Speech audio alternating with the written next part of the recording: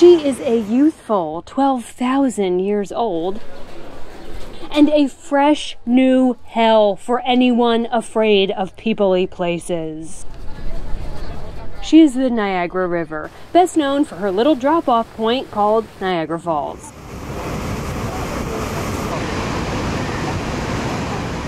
Pack your selfie stick, hand sanitizer, but leave your need for personal space at home. I haven't been back here since I was a little kid, but now that I see how much of a tourist hub this has become, I don't think anyone goes over the falls as a stunt. I think they do it to get away from all the damn people. If you've heard anything about the falls, it's probably the stunt stories of people going over the 170 some odd foot ledge in barrels.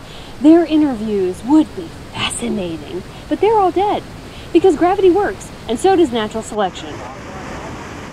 Of course, I'm more interested in the oddities of this world and knowing there are hundreds, if not thousands, of skeletons down there. I'm curious to know if anyone's ever plugged this baby up to take a look. The answer is yes. The first time in the mid-1800s because of an ice dam. The second time in the 60s on the American side of the falls. Engineers needed to clear debris, and they were considering removing the rocks below to make nature look prettier. They eventually gave up on that idea and uncorked the falls, but not before finding guns, knives, and all sorts of other things, including 2 bodies and a dead deer. Now, Allison is a police officer, and I am a former reporter, so at some point in any adventure, it gets dark. We just have sick minds. Anyway, I was really curious to know how many people had deliberately thrown themselves over the falls. We all know that stunt people do it, but I mean deliberately. Want to guess what that number is? 20 to 40 people every single year. 20 to 40. And like practically none of them make it because I guess that's the point, right? But there's no lagoon under here. It is straight rock. Oh.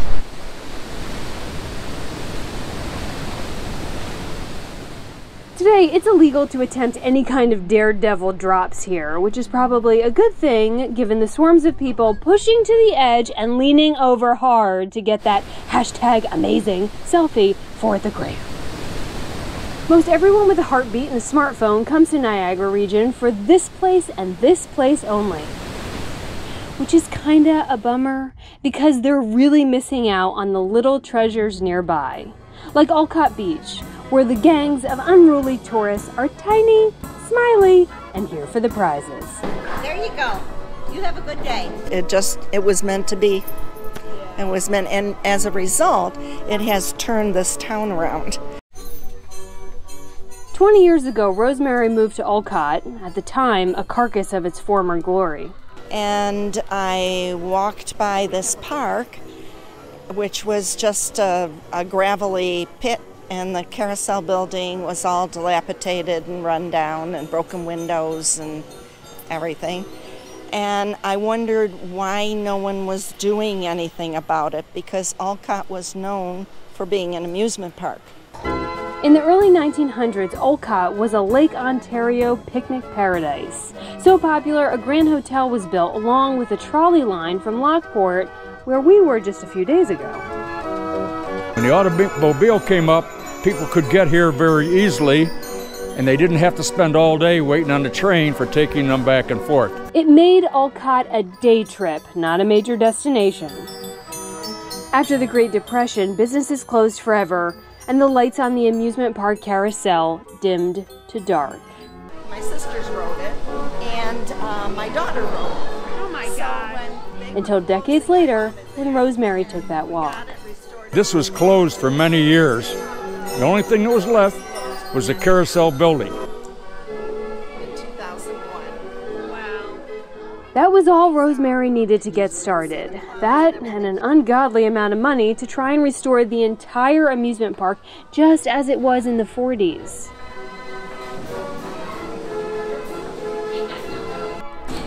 First and foremost, she would need to find rides original to that time period. We put a blurb in the Carousel Trader, which is a trade magazine for amusement parks, asking if anyone had pictures in the 40s of our carousel building. We did get a reply. A man called me from Culver, Indiana, and he said, I don't have any pictures, but I do have a ride that came from Olcott. It was a period kiddie car in perfect condition. I knew it. I rode it as a child, and my daughter rode it, and I said, we would love it. I said, but we have to get a carousel first. We've just been raising money for a carousel, and we don't have enough money to get another ride right now. And he said, I have a carousel. One ticket. It took 3 years of fundraising to pay him back, but piece by piece, Rosemary found and refurbished mid-1900s carnival rides, and 5 years later, the original amusement park at Olcott Beach was rebuilt. Oh, come on. Just as it was the last time the bell rang to start the carousel.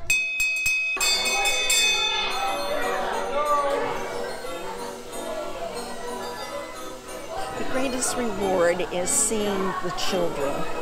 That came from the... On observation alone, I think the adults are having the best time, specifically the volunteers. I'm retired. I have to have something to do. I can't sit in a saloon all day. The park is staffed and operated by local volunteers determined to bring back their beach town and give the next generation the same joys here that they once had. I have a good time doing it. Yeah, if I didn't have a good time, I wouldn't do it. I mean, it's enjoyable watching the faces on these children when they go along and get on and off the rides. You can see the enthusiasm of the little ones. Because of the volunteers, the amusement park is able to charge exactly what they charged in the 40s, 25 cents per ride. Looks like they got you in jail in there.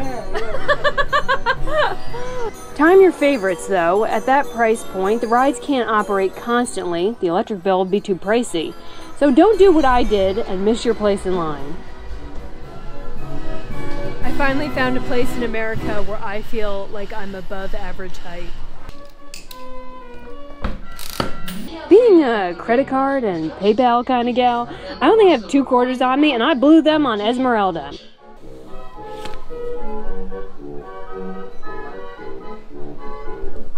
I think they have PG'd these a bit.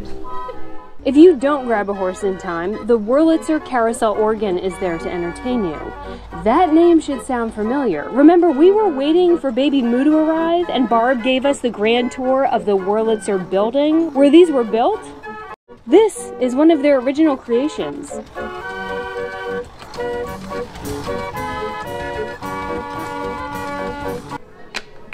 It's the music Margaret and Patrick heard here when they were little kids, and when their kids were little kids, and today when their kids, little kids, now come to ride the same rides that they did. Oh my gosh, I remember just being a little kid.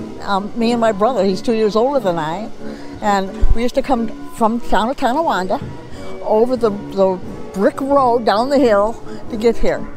And those were the memories that are still in the head. No one's missing overpriced concessions, and frankly, the win of a small trinket at the Rubber Ducks races feels just as victorious as any huge stuffed animal. There are no long lines, no merchandise, and as far as I can see, barely any cell phones out. Because that's what Olcott Beach Amusement Park was intended to be in the 40s, and that's exactly what Rosemary and a team of volunteers rebuilt today. The purpose was never profit. The purpose was to build memories for a new generation.